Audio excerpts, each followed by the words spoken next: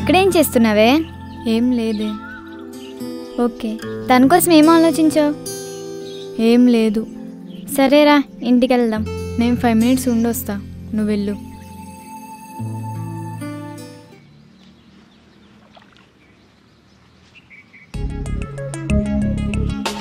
తను అనులా ఉందే. ఈ అమ్మాయి ఎక్కడేం చేస్తుంది, పైగా ఒంటరిగా ఉంది.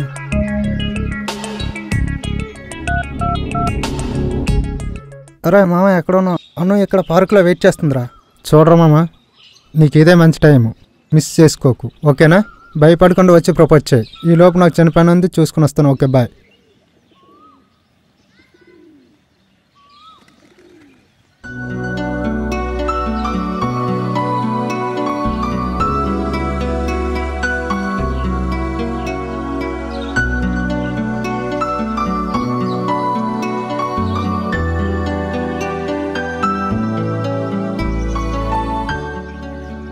అను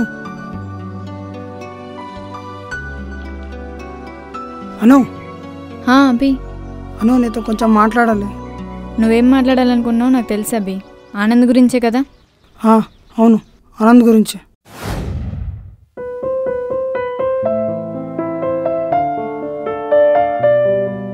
రే ఆనంద్, ఏం చేస్తున్నావురా? ఏం చేయలేదురా. ఇంకా అనుని నువ్వు మర్చిపోలేదా? ఇంకా ఏంట్రా, ఎప్పటికీ మర్చిపోను. రే, తను ఇంకొన్ని ప్రేమిస్తుందిరా, అది నువ్వు మర్చిపోయావా? అతను చనిపోయి 2 ఏళ్ళు అవుతుందిరా, అది నువ్వు మర్చిపోయావా? కానీ అను ఇంకా అతన్ని మర్చిపోలేదు కదరా. అదే కదరా నా ప్రాబ్లం. అనుని ప్రేమించినప్పుడు తన ప్రేమ గురించి నాకు తెలియదు. తీరా తెలిసేసరికి అతను ఈ లోకంలోనే లేడు. రోజులు గడిచే కొద్దీ అను తనను మర్చిపోతుంది అనుకున్నాను రా. కానీ ఇప్పటికీ తన జ్ఞాపకాలతోనే బ్రతుకుతుంది. చూడరా, జీవితం ఒక జ్ఞాపకం కావాలి, కానీ జ్ఞాపకాలే జీవితం కాకూడదురా. నిజమే, కానీ ప్రేమించిన వాళ్ళని మర్చిపోవడం అంత తేలిక కాదబ్బి. దూరమైన వాళ్ళ గురించి ఆలోచించడం కూడా జీవితం కాదను. బట్ ఆ విషయం తనకు తెలియాలి కదరా. దానిలో తెలియకపోవడానికి ఏముందిరా. మనం ప్రేమించిన వాళ్ళు దూరం అయినప్పుడు మనల్ని ప్రేమించిన వాళ్ళకి దగ్గర అవ్వడమే జీవితం. అది గ్రహిస్తే చాలుతాను. నాకు తెలుసు అభి, ఆనంద్ ఎలాంటి వాడో, నన్ను ఎంతలా ప్రేమిస్తున్నాడో. మరేమైతే? కానీ నీ సందేహం నాకు అర్థమైందను. నీ గతం గురించి ఆనంద్ తెలుసనే కదా. సో ఫ్యూచర్లో దానివల్ల ప్రాబ్లమ్స్ వస్తాయేమో అని భయం, అంతేనా? చచా, ఆనంద్ మీద నాకు ఆ మాత్రం నమ్మకం ఉంది. చూడను, ప్రేమ అంటే నమ్మకం. నమ్మకం ఉన్న చోట ప్రేమ ఉంటుంది. ఆనందం మీద నీకు నమ్మకం ఉంది, ప్రేమ కూడా.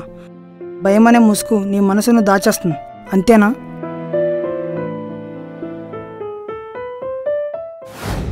అందుకేరా నేను చెప్పాల్సింది తనకి చెప్పేశాను. ఏం చెప్పావురా? నువ్వు ప్రేమించిన వాడు దూరం అయ్యాడని, నిన్ను ప్రేమించిన వాడిని దూరం చేసుకోవడం కరెక్ట్ కాదని, తనని నేను ఎంతలా ప్రేమిస్తున్నానో చెప్పానురా.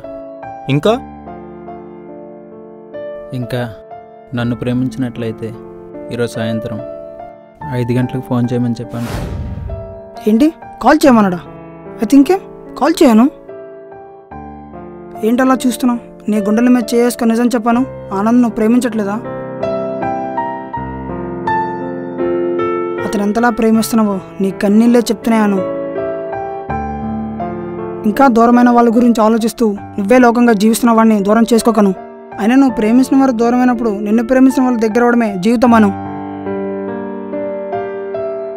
ఇప్పటికైనా పాత జ్ఞాపకాలు మర్చిపోయి కొత్త జీవితంలోకి అడుగుపెట్టు. కొత్త జీవితానికి ఈ క్షణంతో దగ్గర అవ్వు.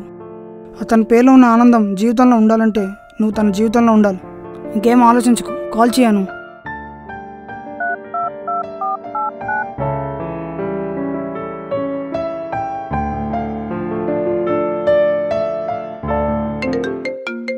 రే, ఫోన్ వస్తుందిరా.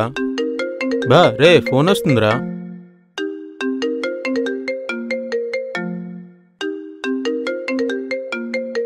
రే అనురా, ఇంకే నువ్వు సూపర్ రా, లిఫ్ట్ చేసి మాట్లాడరా.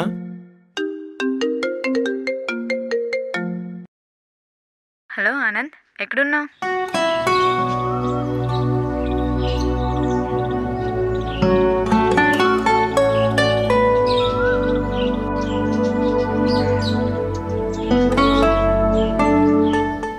చూడాను, ప్రేమకు నమ్మకం పునాదైతే అనుమానం సమాధి. నేను నిన్ను ప్రాణం కన్నా ఎక్కువగా ప్రేమిస్తున్నాను, ప్రేమిస్తూనే ఉంటాను. నువ్వు ప్రేమిస్తే ఎంతలా ప్రేమిస్తావో నాకు అర్థమైంది. నీ గతం నాకు అనవసరం, కానీ నీ ప్రేమ నాకు కావాలంతే. అయితే మనం ప్రేమించిన వాళ్ళు దూరం అయినప్పుడు మనల్ని ప్రేమించే వాళ్ళు దగ్గర చేసుకోవటమే జీవితం. That's it. చివరిగా నేను చెప్పేది ఒకటే, నిన్ను ప్రేమించిన వాడు బ్రతుకుంటే ఎలా చూసుకుంటాడో నాకు తెలియదు, కానీ నేను మాత్రం మా అమ్మలాగా చూసుకుంటాను. అది కూడా నువ్వు ఒప్పుకుంటే. నీకు వచ్చిన ఫోన్లోనే నా ఆన్సర్ ఉంది.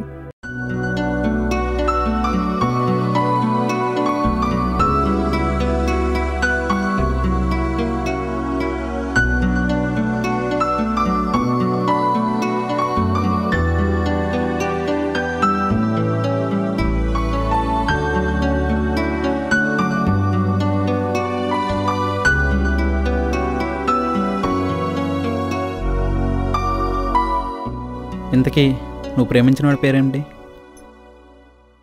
అబ్బి.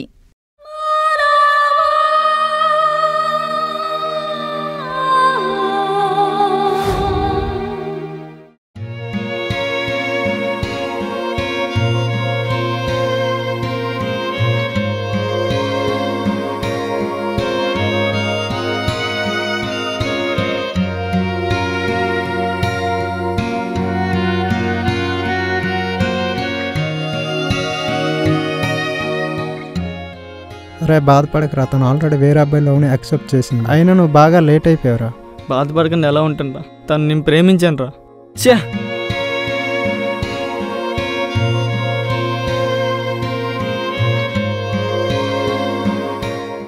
దీనికి అర్థమేంటో తెలుసారా నీకు?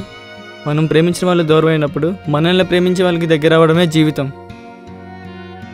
నేను ప్రేమించిన అమ్మాయి దూరం అయింది, నన్ను ప్రేమించిన అమ్మాయి ఎక్కడో చోట పుట్టే ఉంటుంది.